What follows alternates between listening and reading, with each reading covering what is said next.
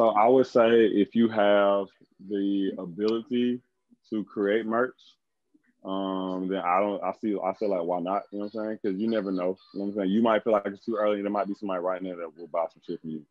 Um, I would say as far as like starting to run like merch based advertising and starting to try to sell stuff, I would wait until you get an audience set of, I would say maybe like 100,000 people to a 250,000 people. Um, because then, like, or at least let me say this. This is how I probably would do it is because you're still pretty much like building up. So you're still trying to build like pretty much like customer loyalty, like brand loyalty and all this stuff. So I would say like Right. hit those people with like a couple of like retargeting ads. You know what I'm saying? Like either with a couple of different songs or a different couple of different pieces of social content.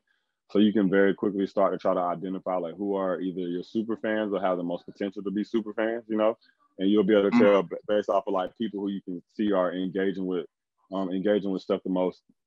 Once you've done that a couple of times, I will honestly try to do like a lead based campaign before doing a merch campaign. So like doing something as simple as either trying to get them to give you their email or trying to get them to give you their phone number.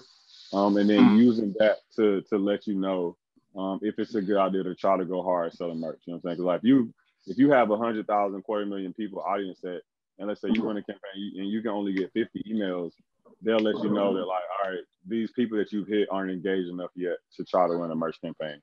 So if you know what I'm saying, you get that amount of people, you start running these lead ads and you get in a couple hundred, thousands of emails, and it's like, oh shit, bro, these people really like you. You know what I'm saying? Like now it makes sense. You know what I'm saying? Now start planning out for an actual like merch campaign, with the whole shebang, email blast, you know what I'm saying, retargeting ads, text blast, all that stuff. But like I said, I am a big fan of if you have the ability to comfortably create merch and it's something that you can do and set up, then I always say like go for it because you never know. You know what I'm saying? Like ultimately you never know. You know what I'm saying? Like there might be somebody right now. Like you might not be able to sell, 100 t-shirts yet, but you might be able to sell 10, you know what I'm saying?